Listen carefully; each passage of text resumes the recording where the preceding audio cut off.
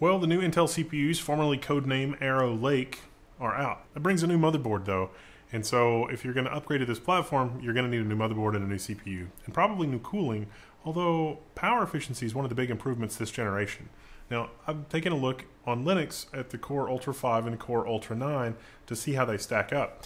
And it turns out that these CPUs may actually be better as Linux workstation CPUs than Windows, at least right now in 2024. If you're interested in Windows, you can check out my other Windows review, 24H2, maybe 24H2, 2152, which is the insider build, which does have some small improvements for this CPU, but this is a mixed performance and efficiency core platform. The Core Ultra 9 is 16 efficiency cores and 8 performance cores. This Core Ultra 5 platform is 5 performance cores and 8 efficiency cores.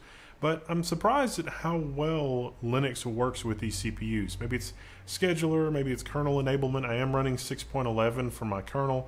It's pretty awesome for basically everything except gaming. And gaming is not bad. It's just that gaming is not better than the previous generation.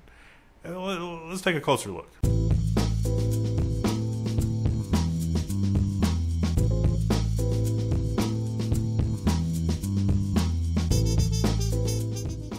So the headline features that Intel is bringing are their new Skymont cores. They're up. I mean, these E-cores are far and away better than the E-cores of previous generations. They're better than the E-cores in pretty much every other Intel product. They're going to pave the way for more updated, more better E-cores and other products. An AI NPU. So yes, this is a desktop processor, but it has an NPU. It's got Xe2 graphics, which is already got pretty good Linux enablement. And we've also got a really interesting block diagram where they're spreading the P-cores out on the silicon. It's probably for heat and power distribution related reasons, but hey, I'll take it. This is also a fully tile-based CPU, meaning that Intel is taking little tiles of silicon, bending them individually, and then fusing those all together with their Foveros technology into one CPU. And this is the first time that Intel has ever done this in a desktop CPU, and this really is the future. That has a lot of trade-offs, though. The big one is memory latency, and for gamers, memory latency and other platform latency, like the internal bus in the processor and the interconnects and everything like that, benefit from being just a monolithic piece of silicon. The problem is that it's not economic to put all of this in one single monolithic piece of silicon.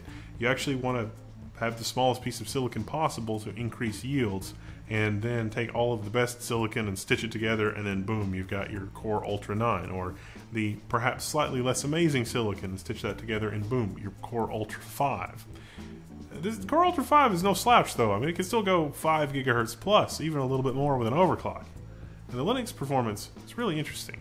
Now for vaguely workstation, like enthusiast developer workstation type workloads, it really is about 12 to 16% faster for developer workloads, specifically on Linux. Code compile, WebAssembly, believe it or not, if you want to break it out into a WebAssembly benchmark, it's actually very fast. But curiously, running WebExpert, which is kind of a comprehensive top-down, we're going to automate the browser and do stuff in the browser and have stuff in the browser be benchmarked, and then look at how much time it took to do those tasks in a browser, is worse. It is actually worse than 14th gen. But the actual WebAssembly benchmark from the command line, like I'm just going to run WebAssembly and translate it into machine code, that's faster than 14th gen by kind of a wide margin. And that is a very baffling result and suggests that there's some unoptimization here at work that is annoying. Now, a lot of people are going to jump on and say, oh, it's scheduler related and this kind of stuff. No. Well, not on Linux. I mean, maybe to an extent. The only truth, the tiniest nugget of truth in that is game mode run. Game mode run for running games on Linux through Steam that automatically helps with moving processes around and running games optimally. May need some adjustments for Arrow Lake, but generally Linux does the right thing. And the physical layout of the cores, where the P-cores are distributed all over the compute tile, that's actually pretty good. LS topology, I've got some cores that are bolded. It knows they each have their own individual 3 megs of L2 cache. It knows that there's a shared 24 megs of L3 cache. It knows that the E-core clusters have 4 megs of shared L2 cache. it knows. The operating system knows. It doesn't, the physical topology of this doesn't actually matter, which is amazing and good and speaks volumes about proper operating system design. And so a lot of games do actually work correctly on Linux. The bottleneck is mostly down to like the internal fabric and the internal tile interconnect speeds, as far as I can tell. This is an ASRock Steel Legend motherboard that we're using for this particular video. I've also got more motherboard reviews coming up from both MSI and ASUS. And the reason that I picked the Steel Legend is because Arrow Lake actually does have error correction support. So this is an ECC UDIM, a 48 gig ECC UDIM. And when I put this in the system, it is actually detected as an 80-bit wide DIM instead of 64 bits wide. Intel submitted patches to the Linux kernel 6.11, I believe, at the last minute to get EDAC enabled on Arrow Lake S, which is a slightly different platform than this.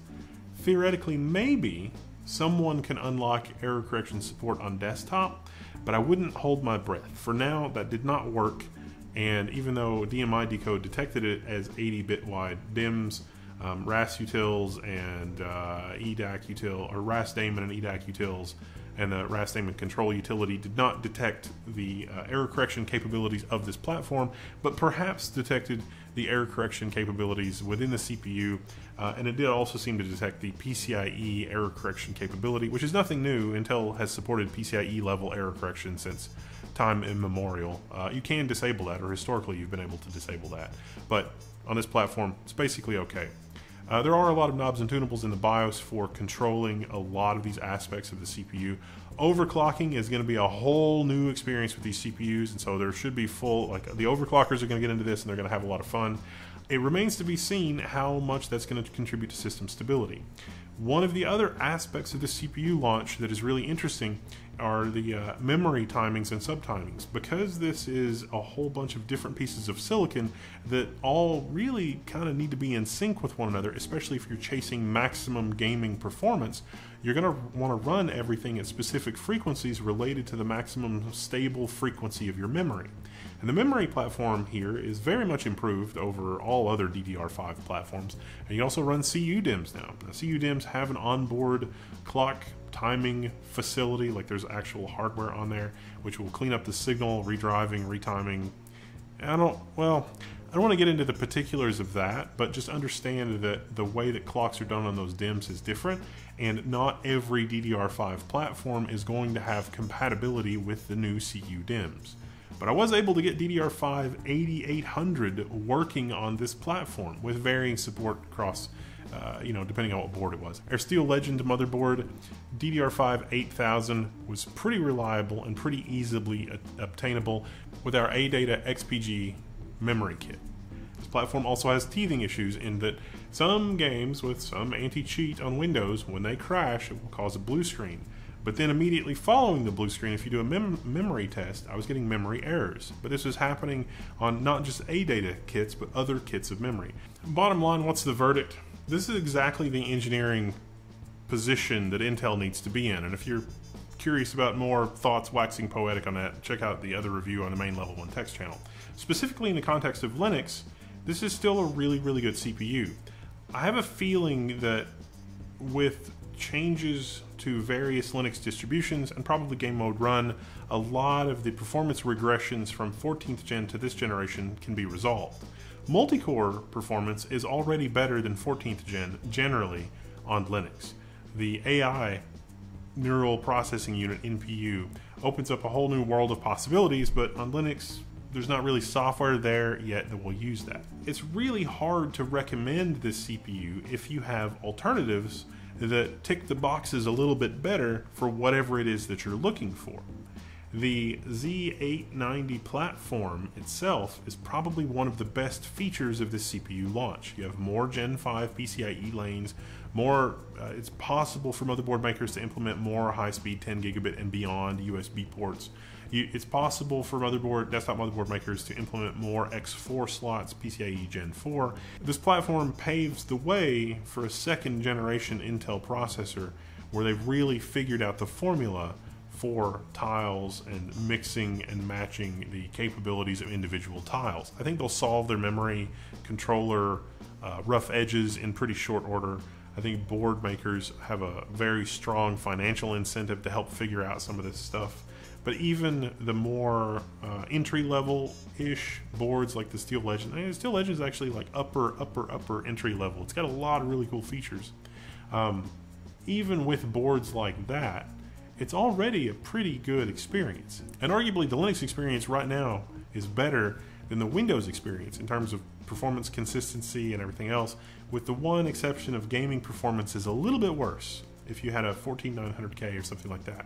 If you're on an older platform, older than Intel 11th gen, yes, this is a perfectly reasonable platform to upgrade to. I don't think you're going to have any real significant issues, and by the time there's one or two more major kernel versions behind us, a lot of these problems will probably have been solved, either by the newer kernel or by BIOS fixes or what have you.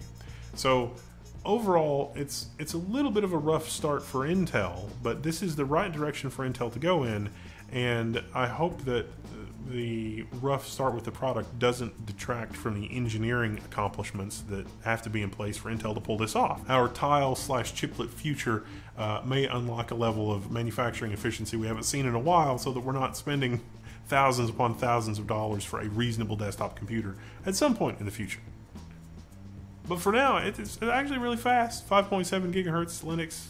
It's a pretty good uplift. Multi-core. I'm one of those level 1 Linux. Let's hang out in the Linux forums. Let me know what questions you have. We'll take one of these for a spin, or let me know what you want to run. All right, I'm signing out, and I'll see you there.